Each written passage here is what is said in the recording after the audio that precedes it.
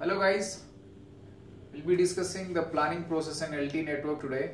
So I'll give you a brief idea how we do the planning in LTE network, and moving forward we'll go to individual steps to accomplish the total planning process.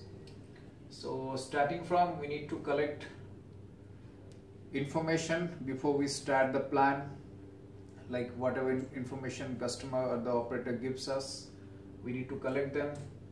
Population data, demographic, area where to plan the network, and all the details which is required, all the data and information before we start the planning, the tools and all the requirements basically. So we'll collect the information first, then move to pre-planning, then we'll do detailed planning, then we'll go for cell planning.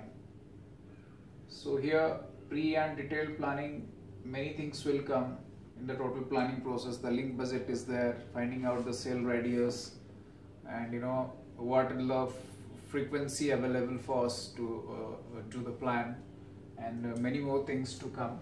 So we'll go one by one. Then we'll go to the cell planning level. In cell planning, we are having these aspects which are very crucial and important to understand before we start optimizing the network. So these are very basic, we need to understand, and individually we'll go to all the aspects and we'll cover them in different sessions. So first of all, we'll do the frequency planning. That means what frequency is available to us, like it's 1.4 or 3 megahertz or 5 megahertz or 10 or 15 or 20. Accordingly, we will have resource blocks, like 100 resource block for 20 megahertz, 75 resource block for 15 megahertz. So what frequency is available to us? This is one thing. Secondly, IC, that is a feature, inter-cell interference coordination. So in inter-cell interference coordination, we do frequency plan. Let's say we are having 3 different frequencies, so we plan the border area or the cell edge with one frequency, and inside of cell other frequency, and we use certain reuse distance to counteract interference in the cell edge. So I'll draw a picture for that, and I'll make you understand how it happens. So let's say this is the cell and this is the border cell.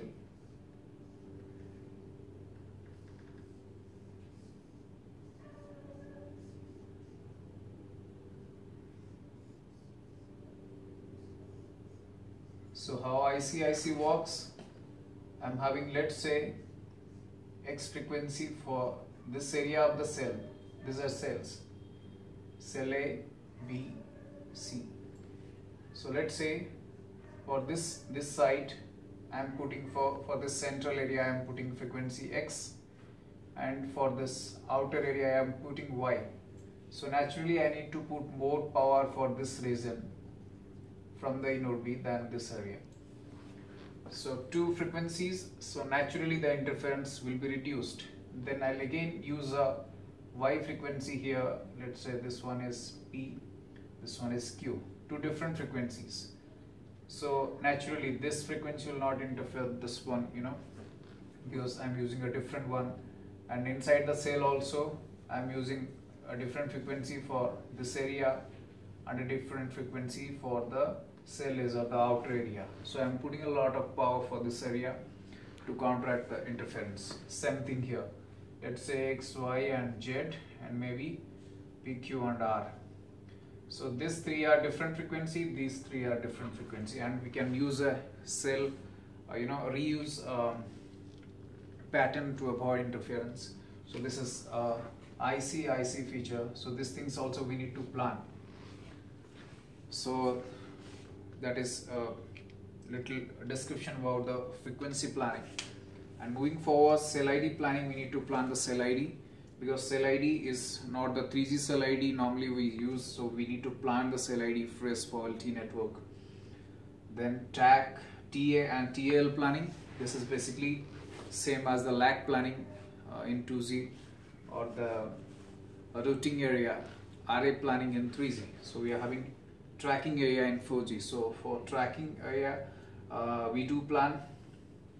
So we are having certain amount of node B's planned in a tracking area, and again TAL is a superset of tracking area. So within a TAL we are having many tracking areas, and within a tracking area we are having many node B's.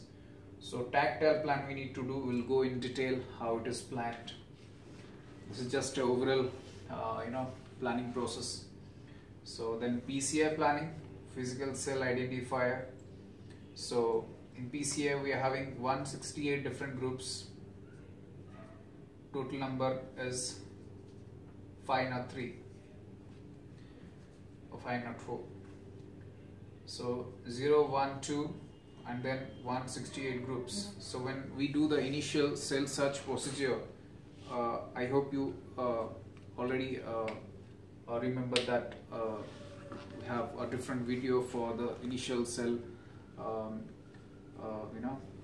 cell search procedure. So wherein we find the group in the secondary synchronization signal, and the primary we get the cell ID. It's 0, 1, 2, or which group does it belongs. So we need to plan the physical cell identifier, the PCI. We need to do the planning. There's so many other stuff in the PCI planning also, and the next one is the neighbor cell plan. Unlike other technology 2G and 3G, we do plan the neighbors. So neighbor is geographically what is the close site of, let's say this is the site, what is the closest site according to the geographical distribution, according to the geography, what are the nearest site we need to add the neighbors. If there is a water body or something, so the next site also to be added as a neighbor, because we have very almost no loss in the water medium. And then we'll have the X2 planning, the interface planning. Once we do the neighbor planning, we do this. Then we are having this PRACH planning. In PRACH we need to plan this route sequence and other stuff, so that we'll see detail in a different session. So this is all about the process of planning, how we do the planning process in LTE network. Information collection, pre-planning, detailed planning, cell planning. So in cell planning we have frequency planning, cell ID planning, TAC and TAL planning, PCI planning, neighbor cell plans, X2 interface plans, and PDAS planning. So that's all for today. Thanks for watching. In a different in the next video we'll be covering each of these aspects and some other important factors like link budget planning, getting the cell radius, understanding the path losses and gains, and many more stuff. Thank you so much for watching. Thanks.